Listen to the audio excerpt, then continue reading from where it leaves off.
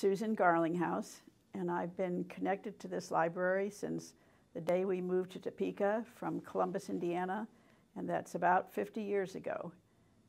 There are more than one time that I have to comment on. First, we have 5 children, and all of them grew up here in Topeka, so we spent many, many days at the library, at book readings, at whatever kind of activities that the library had. I met Jim McHenry early on, and he introduced me to the Library Foundation, and I served on that board for a short time. Because of that, I became involved more and more with the library and was here for very many exciting opportunities, including the Michael Graves edition. And because we have a beautiful home where we can host a lot of people, Michael Graves was actually at our home at perhaps a social, I'm not even sure what the real reason for was, but there were a lot of people there. Michael, as I remember, is not a real social person. And when he found out we had a dog and the dog was sequestered in the mudroom, he said, "Oh, can I just go sit with your dog for a while?" So Michael was introduced to our dog at the time, Rugger, and he sat out there with our black lab and had a wonderful time.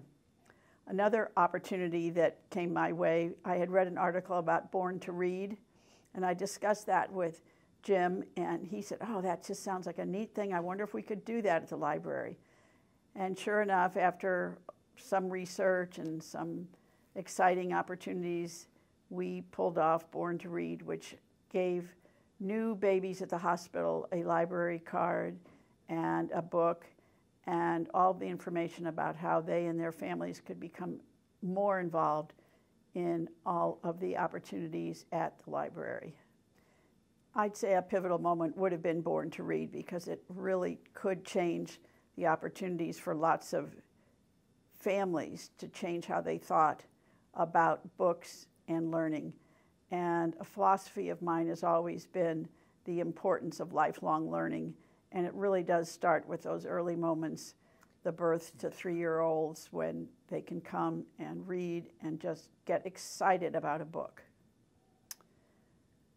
The library's just added so much to the Topeka community, the quality of life here, the architecture, the people that the library draws together. I think it's all really incredibly wonderful. Laura Bush was here one evening. Ken Follett has visited the library. We've had a lot of exciting people.